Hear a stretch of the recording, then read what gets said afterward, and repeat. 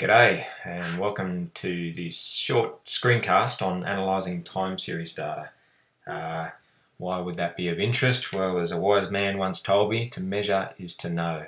And in our line of work in engineering, we understand that if we can measure the response of a system, then we can come to know just about everything about that system. So we often find ourselves with a lot of time series data and are looking for ways to analyse it effectively.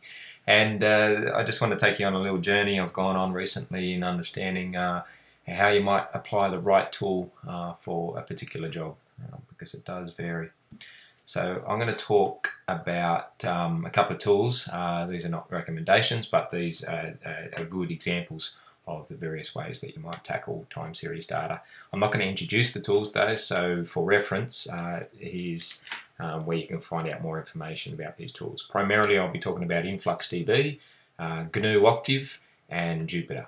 And if you need to get in contact with me, then by all means my email address and Twitter handle are there on the screen. Okay, so let's start with the first example. This is some time series data we collected on a wind turbine that we've been working on the controller for, and it is visualized here in a popular package called Grafana, which is commonly coupled with InfluxDB. Anyone that's used these tools will instantly recognize the styling of this graph. Now this is a very powerful tool in combination. The Influx and Grafana packaged together are immensely powerful, and we've had the opportunity to develop some great skills in deploying these systems and using them to great effect. Now here we see classic time series data of signals varying over time, and you can see what is being represented here is a period of a day where not much happened in the morning, and then some wind picked up in the afternoon, and then there was a brief and exciting windstorm that might be of interest to us. So something there suggests that we might be interested in learning more about how the system behaved at that time. And visualizing data in this way allows you to do things like zoom in. So if we zoom into that section, then again we start to see things in a different light with a different perspective, and instead of it being a short violent burst, there is a lot going on within this short time period. Right here, knowing what I already know about the system, I recognise that there is something new there. There is something worthy of greater scrutiny that's going to teach me something. So of course I can continue to zoom in and start to plot some extra information on the graph. So this is nothing too extraordinary. This is as you would expect to be able to do with time series data, but by spending a lot of time with these tools, we can use them very effectively and get these visualizations happening very quickly. A couple of things to note here is those that are familiar with time series databases will recognize that often they are equipped with the ability to aggregate data over time. So you can perform aggregations like maximums and means or averages over a particular time, which is a very effective way of dealing with more data than you can manage at one go.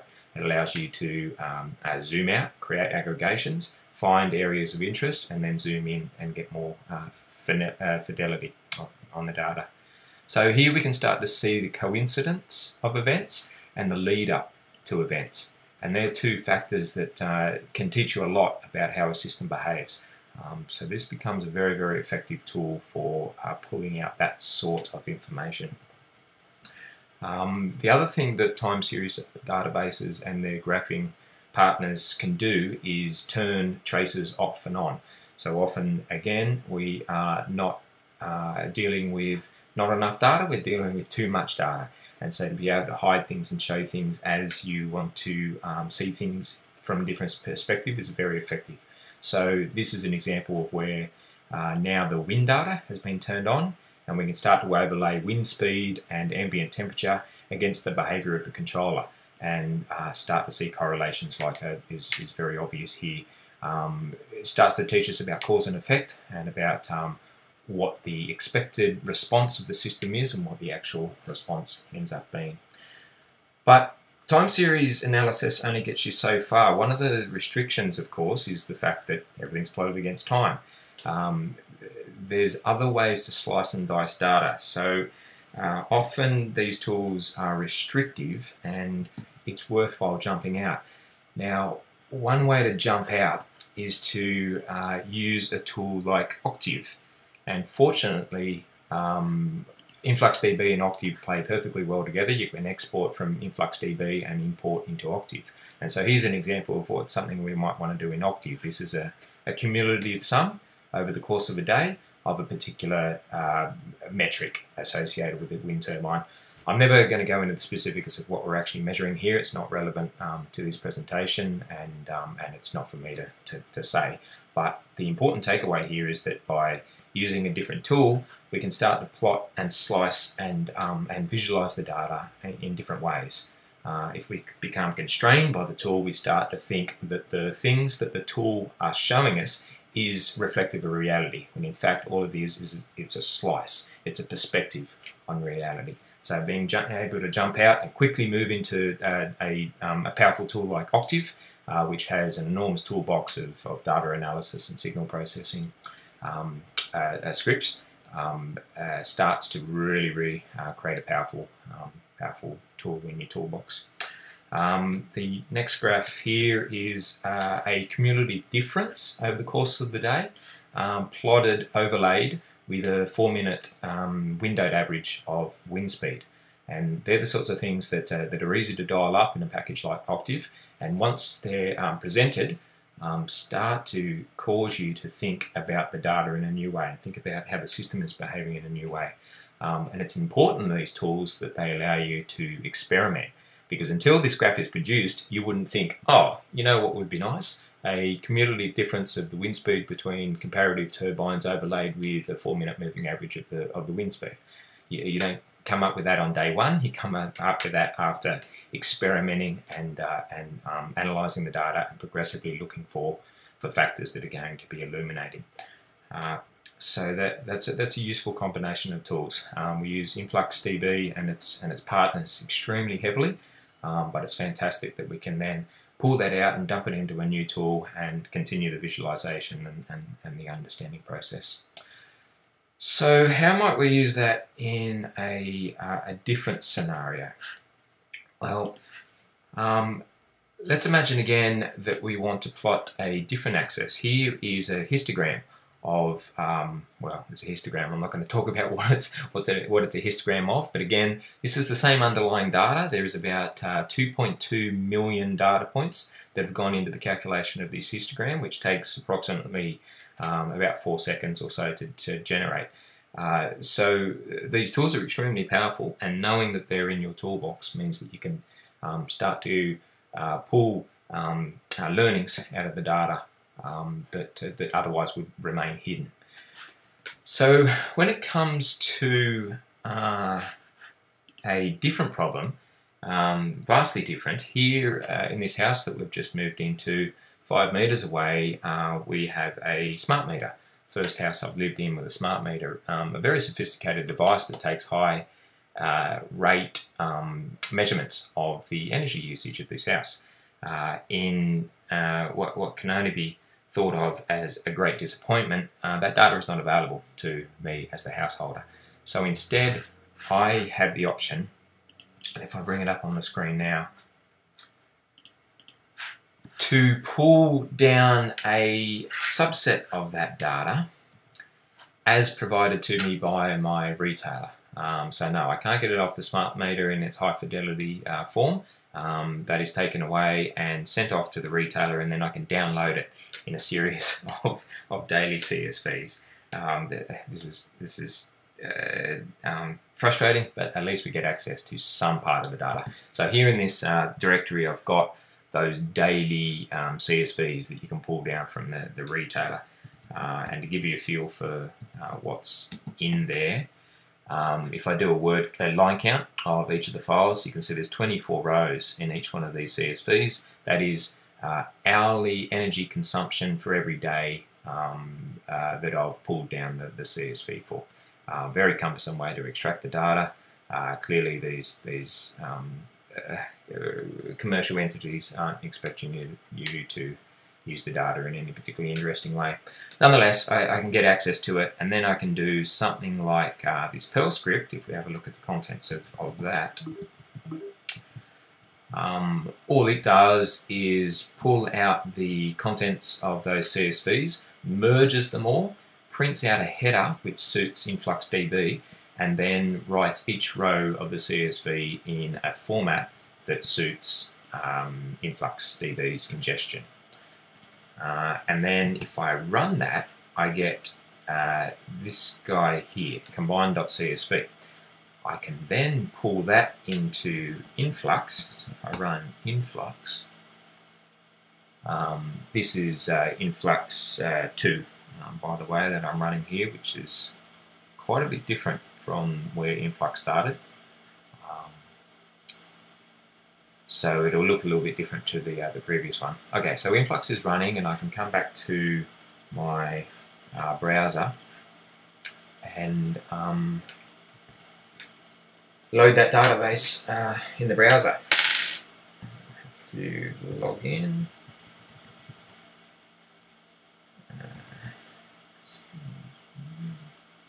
That one there. And I've set up a dashboard here. So in Influx 2, the dashboarding and graphing features are built into the Influx visualization, which is a dramatic change. So here I've created a visualization on that data, similar to how I would do it in InfluxDB. And if I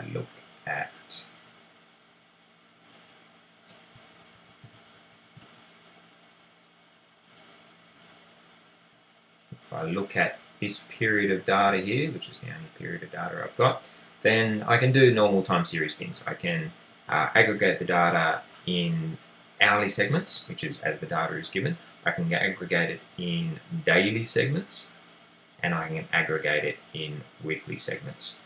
And maybe I start to see, have I got any trends? Were there things that were related to the time of the year? Were there things related to the weekend or the week? Can I see any sorts of patterns? I can start to try and learn more about that by doing these histograms. So here the data is binned by hours, here it's binned by days, and here it's binned by weeks. And so I'm starting to look for patterns. There might be a different utilization depending on what time of the month it is, what day of the week it is. So far I'm not really seeing a great deal that tells me how I might lower our energy usage, or whether we're using energy in ways that we didn't expect. Here Influx even allows you to do cumulative sums over the course of a period. So if there was a time that we were using energy at a greater rate than another time, then we might see a steeper section in the cumulative sum. But nothing's standing out to me here. This is all very pretty, and it's great that we have access to do this. But one of the limitations of the time series world is that every query on the data specifies a time period. And that turns out to be, even though it seems so obvious, turns out to be a fundamental limitation, because it makes it very difficult to compare time periods, to overlay time periods and see if we can see some patterns forming if we start to align things based on recurring events over the course of the analysis period. So that's where the Influx world starts to be restrictive, and naturally we might want to jump into the Octave world. So if I jump back into Octave here, so I've got another script here, another Perl script, which generates the data useful for ingesting into Octave. It works out to be very, very similar. There's nothing fancy here. It's literally just pulling each of the CSVs and then spitting out one big CSV that has the data in the format that I want. So when I run that, I get a new CSV here that I can pull into Octave. And if I run Octave now, before I do that, I'll just show you this little script, Octave script, that I was working on. It opens the CSV and then starts to analyze the data week by week and starts to overlay the data by week over on top of the previous weeks. And this is something that is very, very difficult to do in the time series world, very easy to do in Octave. So if I run Octave now, and then run that script that I just showed you, process CSV, then I get these fellas popping up. Now this one here, figure 1, whoops,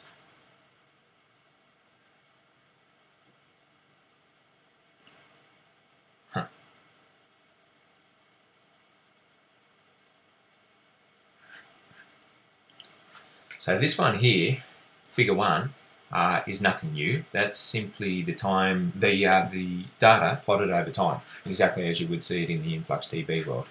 If we put that one aside, this one is a bit more interesting. So this instead takes weekly segments over the course of a month. That's why you see 4 weeks here, from Sunday to Sunday, and plots successive weeks over on the top of each other. And this is when you start to see patterns forming. You take a new slice that is not limited by the tools that you have in front of you, and interesting discrepancies start to pop out. So we see typically there's an elevated energy usage at the start of the day and at the end of the day, that classic diurnal, duckbill curve. Where there's days where that doesn't happen, then you start to ask questions. Did we leave the air conditioner on all day? Were we using electricity in the way that we didn't realise that we were using it? And you can start to answer those sorts of questions. So that's a classic application, in my experience, of these tools. I now want to turn to another data source. So once you have these tools, it's great to be able to use them. So here's another data source. This is my credit card bill. Let me just turn that off. Okay. So our credit card bill was out of control, and this is a classic opportunity to analyse the data, try and understand the system. How is it responding? What behaviours are unexpected? What can we tune? What can we tweak? How can we change our control algorithm to get this particular data source back under control? And sure enough, once again, Woolworths has a beautiful visualization that is borderline useless. So here I can see we spend far too much money. One thing that we spend too much money on is services, whatever services are. And there was a beautiful animation there, and no useful information. So it looks pretty, but I don't know what services are. I can ask the same thing about travel. Why did we spend $91 on travel when we're not traveling at the moment? So if I have a look at that, oh, you mean I walked down to Maryville Tavern and had lunch, so that got categorized as travel. So it's a beautiful visualization. It's very convenient, but you can't make decisions based on this. You can't change your behavior based on the data that's been provided. So I want the data. I want to analyze the data, and of course, every time you go to do this, the online tools typically make this harder and harder every time you do it.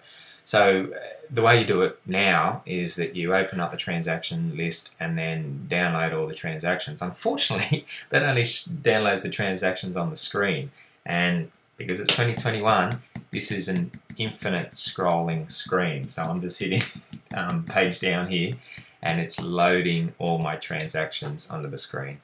So I'm going to fast forward through this bit because I have to page down all the way through the last couple of years of transactions to get access to my CSV. But anyway, once I've done that, I have the CSV. I can actually start doing something interesting. So what might I want to do with that CSV?